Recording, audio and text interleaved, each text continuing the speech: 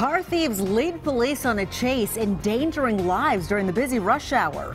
That chase ended with a multi-car crash on I-20. Now, 2 of the 3 suspects are behind bars tonight. The search is on for the 3rd. And tonight, the owner of the stolen car is talking only to Fox 5. Our Denise Dillon is live in DeKalb County. And Denise, the owner says her car served as a means to an end. Yeah, in a way it really did. She said that she's upset about losing her car, of course, and she says it's chilling to think that someone in her Toyota racing down I-20 here caused several cars to crash.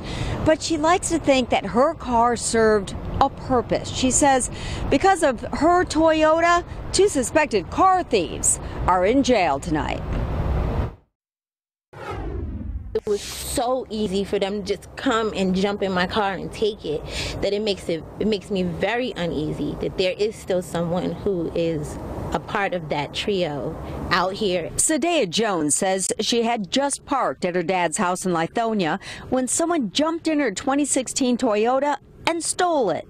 Police were already in the area, saw the car and went after it. 2 men jumped out on Thompson Mill Road and took off running.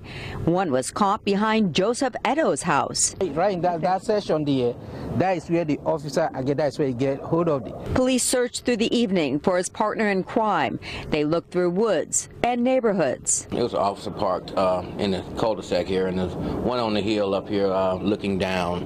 Investigators say the driver was still trying to outrun police, speeding down I-20. He crashed into 3 other cars. Breaking news in DeKalb County tonight, where police are looking for a carjacking suspect. And then we saw on the news, breaking news happening live now, high-speed chase with my poor little Corolla. The driver eventually crashed and was arrested by police.